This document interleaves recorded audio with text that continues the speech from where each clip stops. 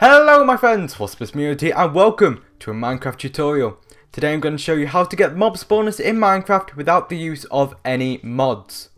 Now in order to get the mob spawner you are going to use a command. You can either use a command block or just the chat window like I'm going to here. Now make sure you're doing it the same way I am in regards to capitalization, as it is case sensitive. Now we are going to open up the chat window, we are going to do /setblock, there we go. Now I'm going to use relative coordinates here. You can just use any coordinates you want. So relative space relative 1 and then relative.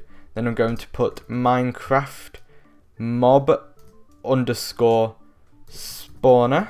There we go. Then 0 and the words replace. And then we are going to do these squiggly brackets. And then entity capitalized.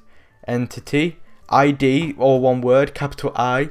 And then colon, and then the mob name that you want to do. For example, I'm just going to do cow as it is a short word. Then close off with the squiggly brackets, and there we go. You've got yourself a spawner. Now a good point to make is for a passive mob spawner, you need to have grass around it in order for the animals to spawn.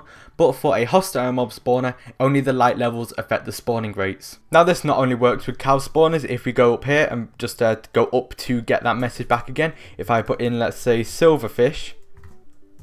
There we go, that is a silverfish spawner right there. Once more, let's try, I don't know, Enderman. Close off with the squiggly brackets. And here is an Enderman spawner. How about we take it up a notch one more. Replace Enderman, giant. There we go.